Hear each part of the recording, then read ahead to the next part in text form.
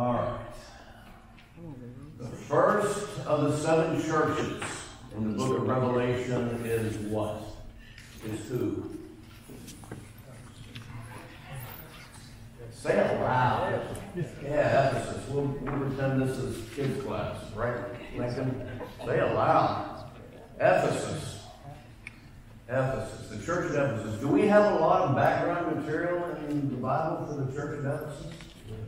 Yeah. Where are most of the where's most of the information found in the New Testament for the churches? Yeah, in Acts, during the missionary journeys. Ephesus was the 4th most important city in the Roman Empire. What would the first one have been? Very good. Very good. What would the second one have been? Alexandria. What would the third have been? Antioch. Which one? Syria. Antioch of Syria. Remember, Paul's missionary journeys all began in Antioch of Syria. And then the 4th most important would have been Ephesus. It was a trading city. And why do you suppose it was a trading city? Trade from the far east, from the far west, from the far south, from the far north. Why would it have been a great trading city? And this is important to know. On the crossroads. Yes, both. Yes, good. It was on a coast, and it was in the crossroads of many important routes. It was also a great governmental city. It was a city that the provincial governor, where he lived, which would make it important. Ephesus was a great educational center. And it was a religious center. In fact, there was a temple there, a pretty famous one. Do you remember which temple was in Ephesus? Not to necessarily, at least the main one, not necessarily to a god, but to a goddess. The Temple of Diana, yes. The goddess of the Ephesians. Remember the riot in Ephesus? What was the riot in Ephesus in Acts chapter 19 all about? Yeah. What was the problem? Why was there a riot? What was the foundation of the problem with silversmiths and everything? What was their main trade? Yeah, building up the Temple of Diana and other. In fact, the main accusation against Paul is that Paul is going all over the place teaching that the true God does not dwell in temples made with hands. That was their trade. Of course they're going to get upset. Well, the church at Ephesus was a great church. Paul went into the city, and he continued to dispute not only with Jews, but also with the Greeks, the Gentiles, in the school of Tyrannus. Yes, the school of Tyrannus. And according to secular history, we're told that Paul taught in the school daily from about 10 in the morning to 4 in the afternoon. And the result of Paul's teaching was that all of Asia, when we say all of Asia in the biblical context, what are we saying? We learned this in the introduction. Asia Minor, yes. A large part of the western continent of Asia. And that many heard the word of the Lord and believed it. So his teaching at this school, he established, Paul did, he established the church at Colossae. He established the church at Smyrna. in Asia Minor, not here in Georgia. The church at Thyatira, the church at Pergamum, the church at Philadelphia, the church at Sardis, the church in Laodicea, the church in Hierapolis, and no doubt other places about which we don't necessarily have record. Paul's teaching in Ephesus continued for how long?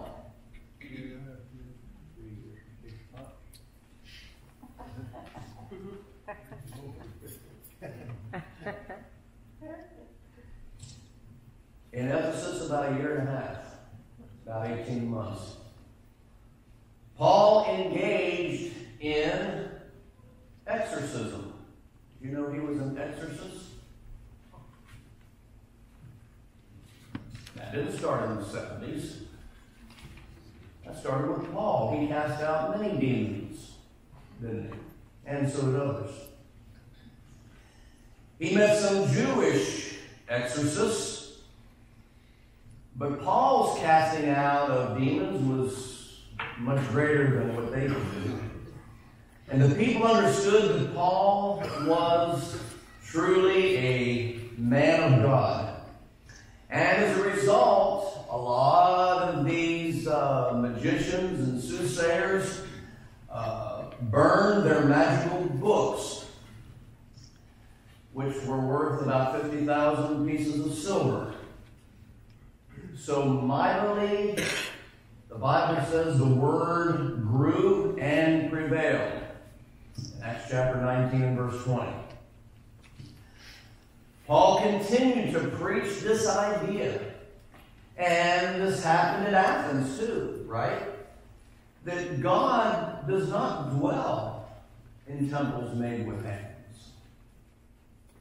So what does that tell me about this building?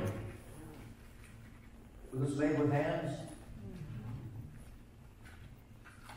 I guess an evolutionist could say, well, nah, just glued together out of non-existing material. But we have a little more insight to those things, don't we? Well, why does God dwell here if he does dwell here? He also does. Yes. The kingdom of God is within you. The kingdom of God is not within a building. Unless we are. Yes, unless we are. That's right. So with this idea, God is saying that God is an invisible God, isn't he? No man has seen God at any time. You know, there are those people involved in religion today that try to tell us that they have seen God, that they have heard God, that they have touched God. You see. Well, this same idea is prevalent today. Idolatry, I guess we could call it. But what is idolatry in our day and time? It's interesting how later Paul would write that covetousness is idolatry. What is idolatry? Is it just bowing down before the act of bowing down before a statue? Anything that we put above God or comes between us and God is covetousness. It's idolatry. And so the very real lesson that Paul wrote to the Ephesian church and the letter that is going to the Ephesian church in the book of Revelation is very relevant today. And so because of Paul's preaching on this subject, the business of Demetrius and his fellow silversmiths who were making the images of Diana, and can you imagine in this great metropolis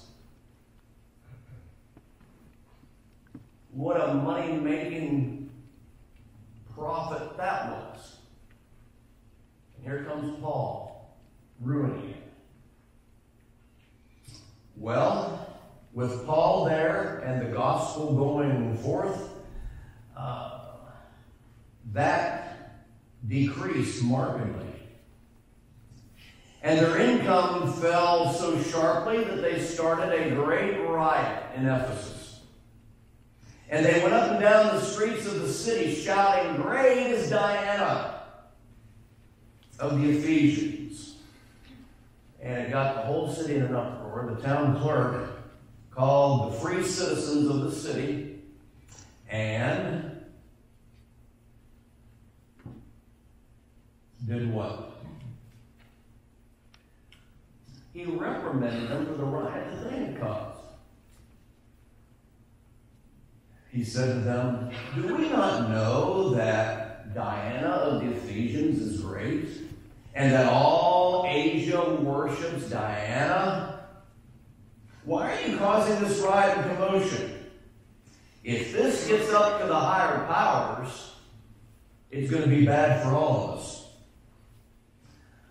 Paul, being the zealous evangelist that he was, he wanted to go into the theater, and we're told that the theater in Ephesus would hold about 25,000 people.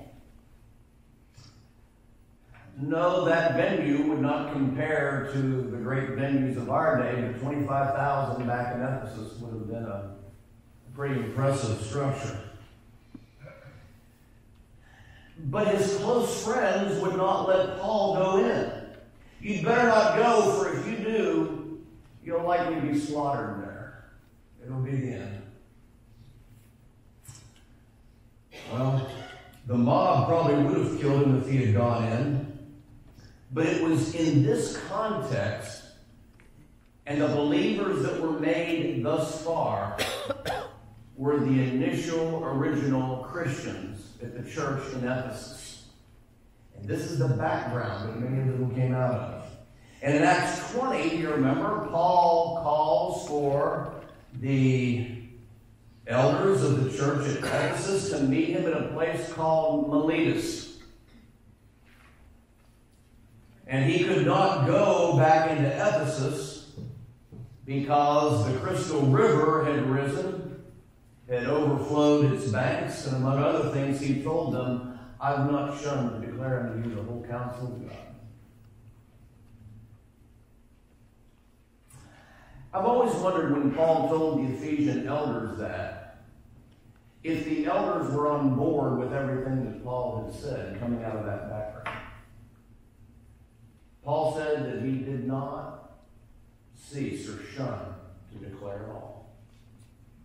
Now that's a preacher that's worth a song. Man. That doesn't hold it back. Paul was like that. Yes. Right above where he said, "I kept back nothing that was profitable to you." Yeah. They knew, had opportunity to know it, know everything. That's right. That's right. He said to the Ephesian elders, "First of all, take heed unto yourselves." That's what a shepherd must do, right? Before he considers the sheep. "Take heed unto yourselves and to all the flock over which the Holy Spirit has made you overseers, to feed the church of God, which he has purchased with his own blood." Is the church important to God? My goodness.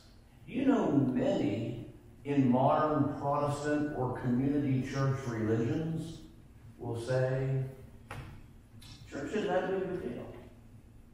Just make sure you're in the kingdom when it comes later. Is basically the fundamental idea. Paul was not of that opinion.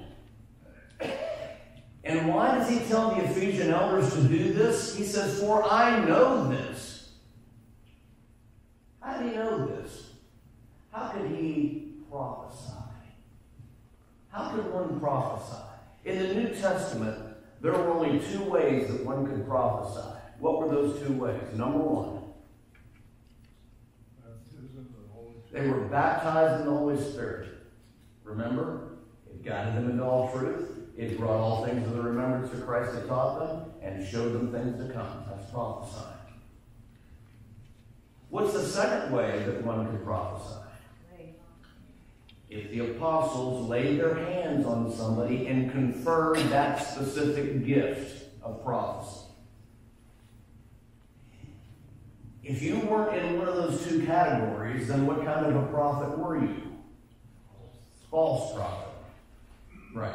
So Paul's saying, as he is speaking the word of God, for I know this. Now, he told the church of Galatia, the churches in Galatia, in southern Galatia, when he wrote that book, he said, I marvel that you're so soon removed from him to call you into the grace of Christ under another gospel, which is not another, but there would be some among you that would pervert the gospel of Christ.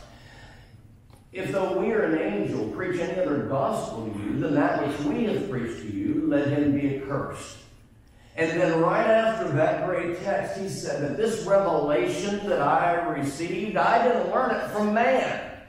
What Paul is about to say and what he wrote in the books, he didn't learn it when he taught in the school of Tyrannus from man. So when an inspired apostle, as he's speaking, can we say that the apostles are speaking ex cathedra? We'll debate that later. But it's as if Christ is speaking himself. So when Paul says, I know this, he's saying, I know it by inspiration. He says, I know this. Grievous wolves will enter in among you, not sparing the flock. Do you suppose that verb is in the aorist tense, which is like a snapshot, one-time deal? I don't.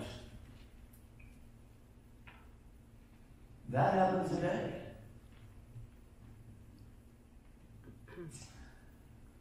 The book of Ephesians has 6 chapters that set forth the magnificence and the grandeur, the exclusivity of the church.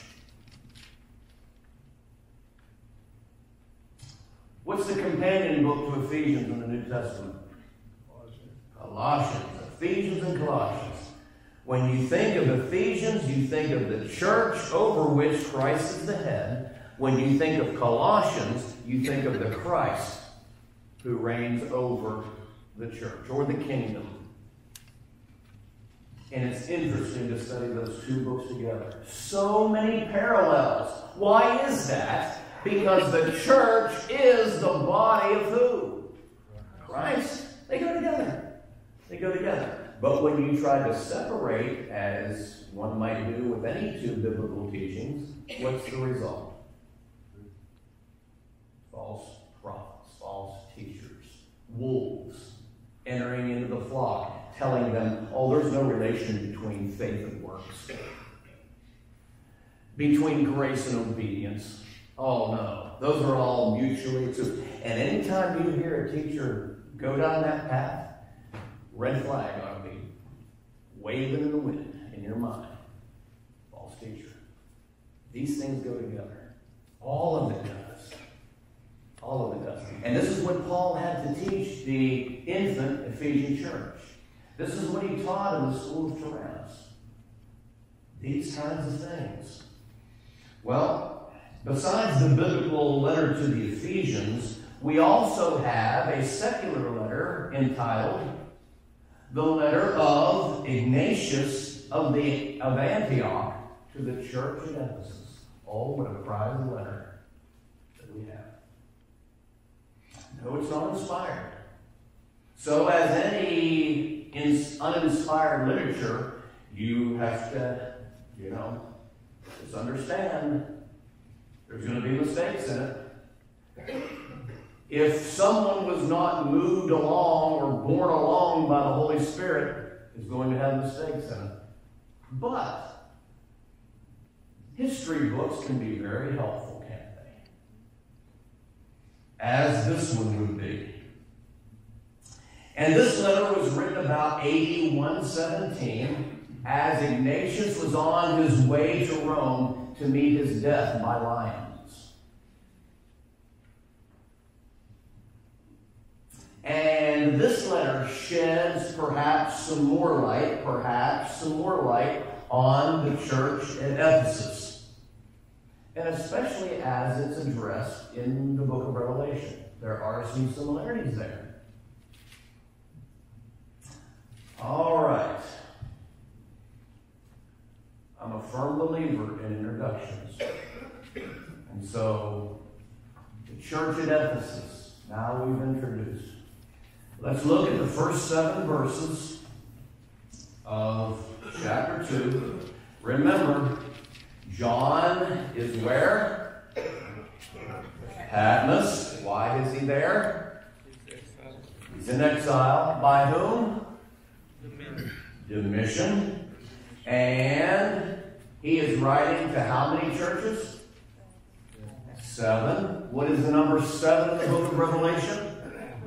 Completeness. That is on your handout somewhere, right? See, it's helped a little bit so far. Where do we get? Starting in chapter 4. It's going to help a whole lot then. So as he's writing to the 7 churches, the complete church, Rome was built upon how many hills, by the way? Oh, how about that? And he's writing to the complete church here.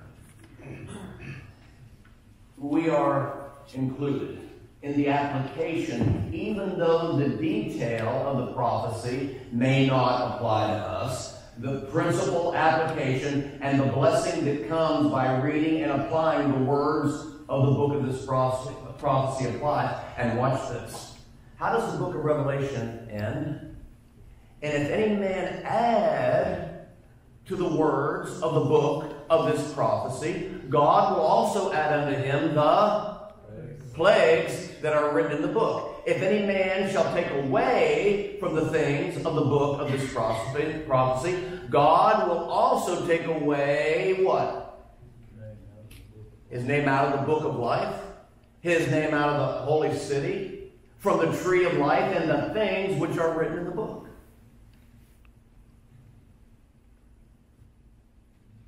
So what if I add something to the book of Revelation like the kingdom really isn't here, it's going to be established later? It's not good. It's not good at all.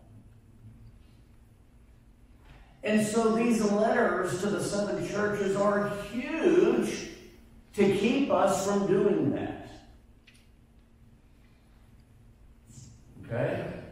Who would like to read the first 7 verses for us, real loud? Yeah. Wish you could have my microphone. Yeah. Would you like to read the... No, I have something I want to add that has to do with what we were talking about, the church being the body of Christ. Now, that's something we need to think about while we're going through these letters. This is a very important understanding to understand where they were wrong and why they got to where they went to. And that is, what does it mean to be the body of Christ? What does it mean to put Christ on? What are we thinking of when we think of that? What is our definition of being in Christ? We're going to learn that from these verses. Let's see what happened here.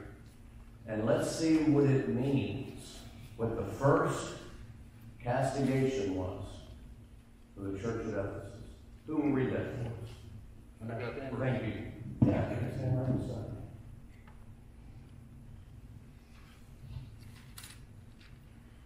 The revelation of Jesus Christ. I mean, I can read that. It looks like you've read it a few times. To the angel of the church of Ephesus write, these things says he, who holds the 7 stars in his right hand, who walks in the midst of the golden lampstands. I know your works, your labor, your patience, and that you cannot bear those who are evil. And you have tested those who say they are apostles and are not, and have found them liars. And you have preserved and have patience, and have labored for my name's sake, and have not become weary. Nevertheless, I have this against you, that you have left your first love. Remember, therefore, from where you have fallen, repent and do the first work, or else I will come to you quickly, and remove your lampstand from its place, unless you repent.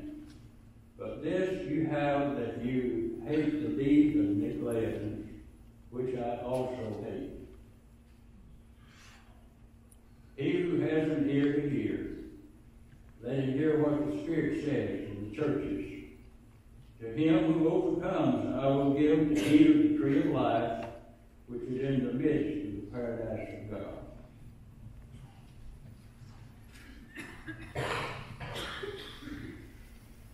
What did we say the word angel means in the Bible? And what should we do when we come upon this word? Yes. Yes. Most of us understand now. When we see the word angel, we're thinking of a messenger. The idea here is that this book was written not only to the church at Ephesus, but it was specifically given to an angel of the church, a messenger of the church. Could this have been Polycarp? Who is Polycarp? First recorded Mark.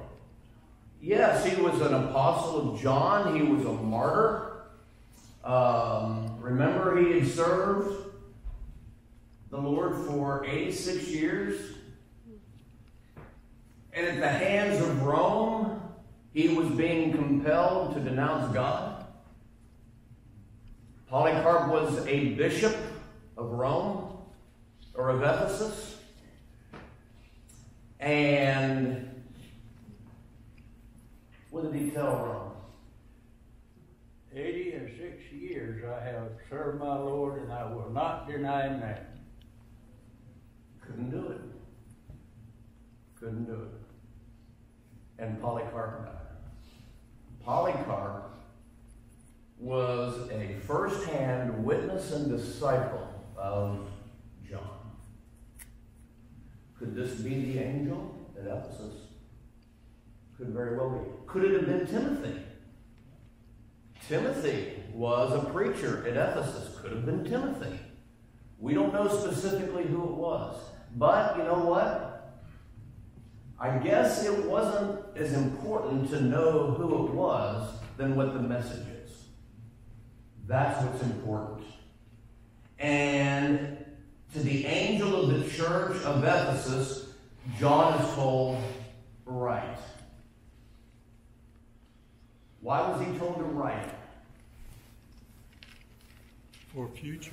All for the future. All the great agreements, all the great covenants of the world, they're all put in writing. Why? And many times, many copies are made of them. Have there been a few copies of the Bible made? Why? Why? Kind of harder to dispel them, isn't it? Kind of harder to dispel them, yes. You know, when Moses went up on the mountain and talked to God, There's an example. God didn't just tell him what he wanted him to take back to the people. He wrote it on stone. That's right. Doesn't it carry a little bit more weight when you say, Allah, the Word of God? The Word of God. I hope we never lose our respect and our reverence and our utter awe when we say, behold, the Word of God. Write this in a book, John, because a lot of people are going to read it. A lot of people's eternal destiny will be how they respond to this word, to this book. Even the book of Revelation. These things says he who holds the 7 stars. Who was that? In his messages of the seven churches. Yeah. Yeah. The Lord is the one that's holding this.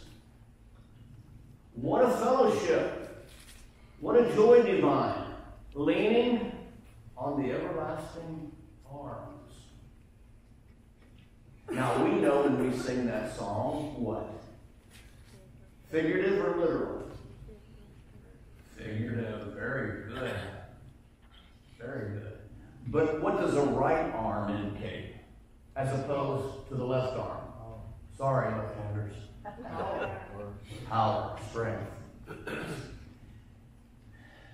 Well, he is walking in the midst of the 7 golden lampstands. And he says this. And you know, he says this to all the churches. He says, I know your works. Well, Lord, what does it matter? Works don't have anything to do with our salvation. You ever heard anybody say that? Whether or not they did their works faithfully, not perfectly, faithfully, will determine whether the Lord remains in fellowship with them and stays in the midst of the church. That's why it's important. It won't be brought up at the judgment. It's going to be brought up at the judgment. How will we be judged?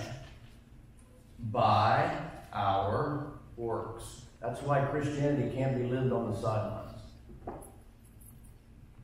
You can't treat Christianity like you treat a football game. You buy a ticket and watch. I know your works.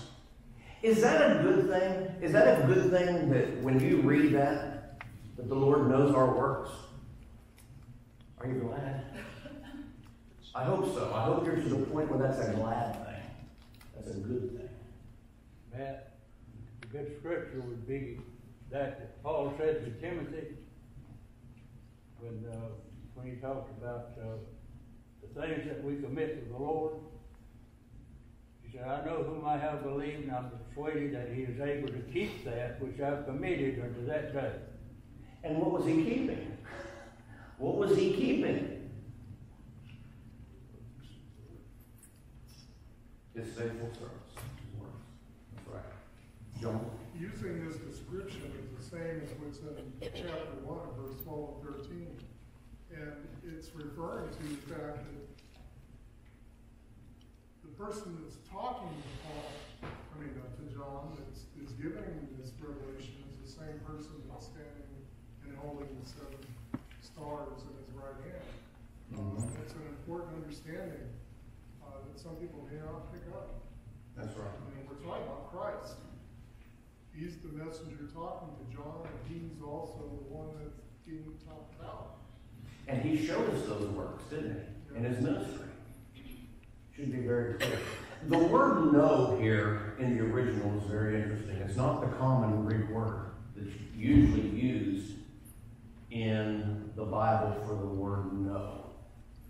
The common word is gnosko. This is not gnosko.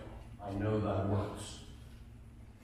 In this passage, and in all of the letters to the churches, when he says, I know your works, the Greek word is oida, transliterated O-I-D-A.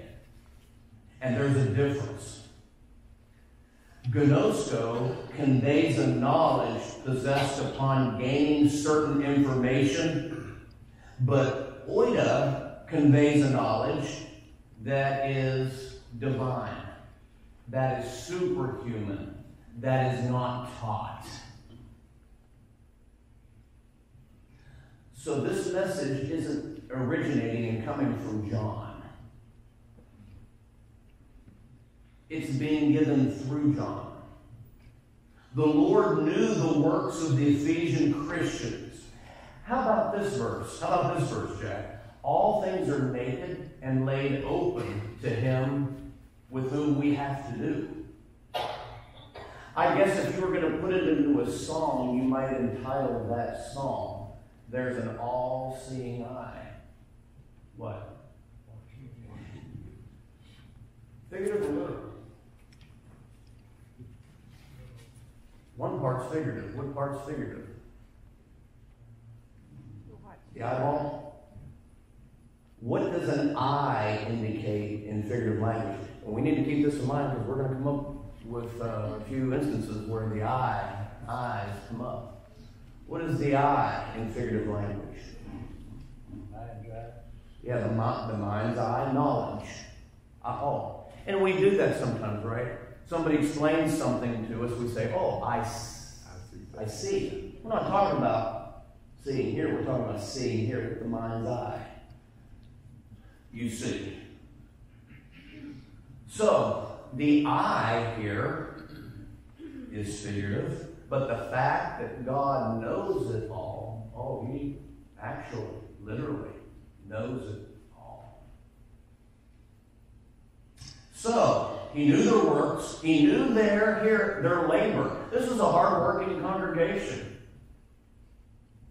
They were not lazy at all, right? He says, I know your labor. And as they're laboring, and as we labor in Christianity, there's another characteristic that needs to go right along with that laboring. It's going to require what? What's the next thing? Patience. Patience. Yes. Patience. Long-suffering, sometimes the word is. And you know, this was a good thing. Watch this. You cannot bear those who are evil. You know, in many congregations, it's not a real good thing to talk about sin.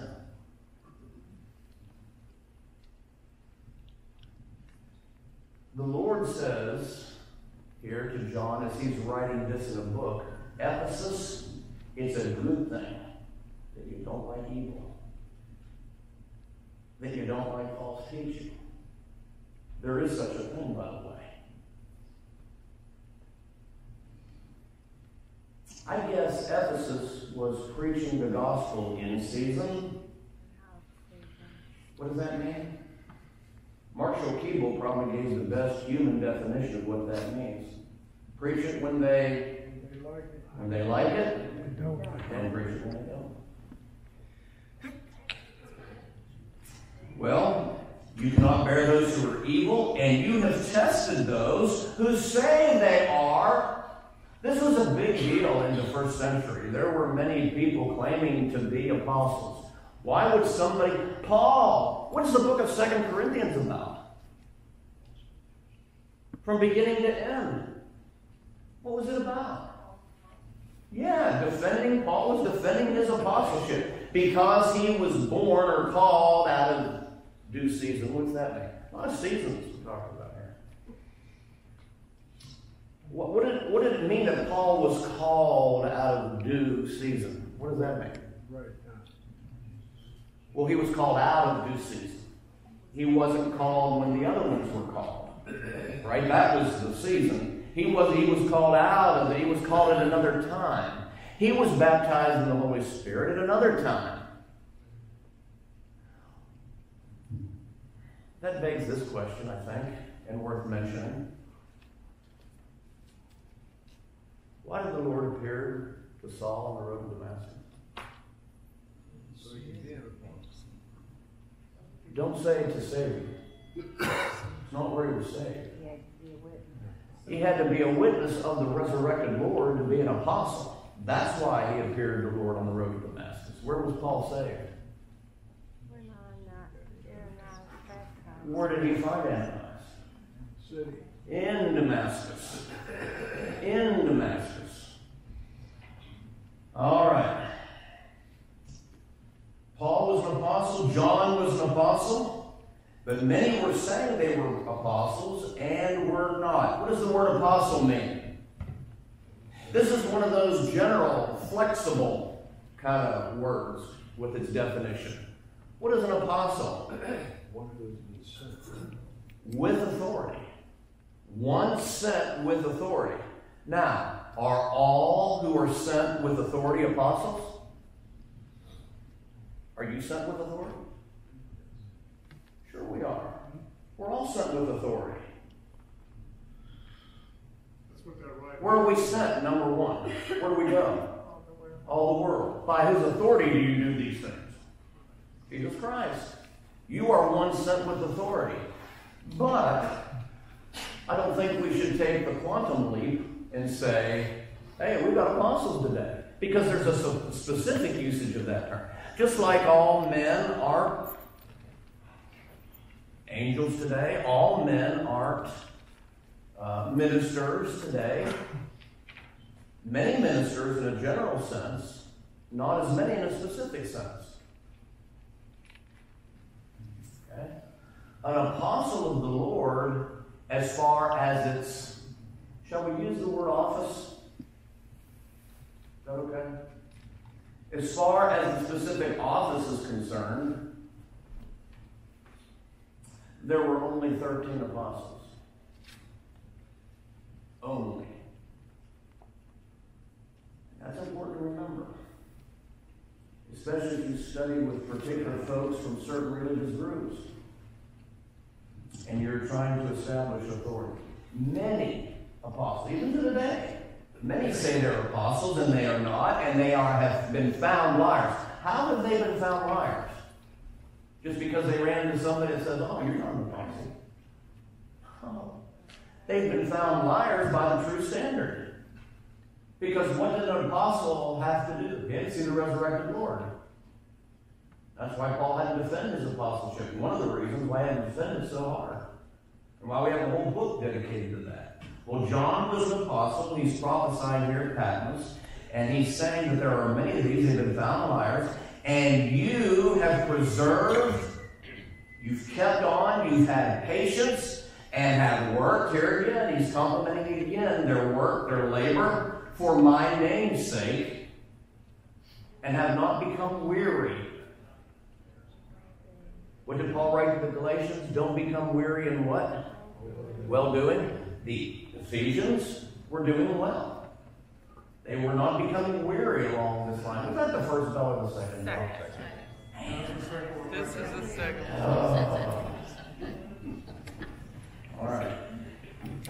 We will stop. We'll stop right there. I was hoping to be done with the Ephesian church.